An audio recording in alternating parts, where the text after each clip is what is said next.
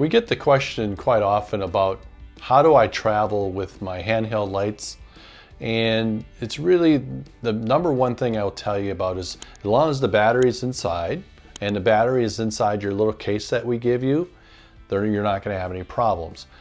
And do not put this in your checked luggage. Put it on your carry-on with you and just take it right out. I take mine out and put them right in the bin so when I go through they can look at them and you just tell them they're a medical light device. No big deal.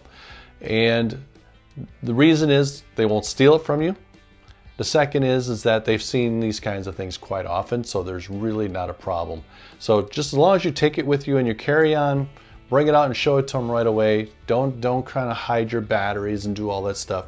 As long as the batteries are in a protected case, they are legal to go through. So you won't have any problems. So just put them on your carry-on, you'll be good. When traveling with your half wrap, your essential half wrap, it's really quite an easy thing to do. My way I do it is I just charge the battery ahead of time, leave the battery in the unit, and just put it flat inside my luggage. Or you can put it on vertically inside your luggage is fine too. I recommend that you do put it in your carry-on instead of your checked luggage just to keep it with you.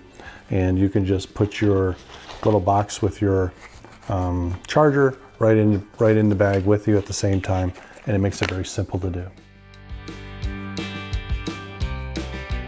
For the Essential Line back pad, if you're going to be traveling with it, our recommendation is that you do put it back into the box that we gave with you. In order to do that, you do have to take the battery out, and when you bring it out, make sure you shut it off so the battery is off.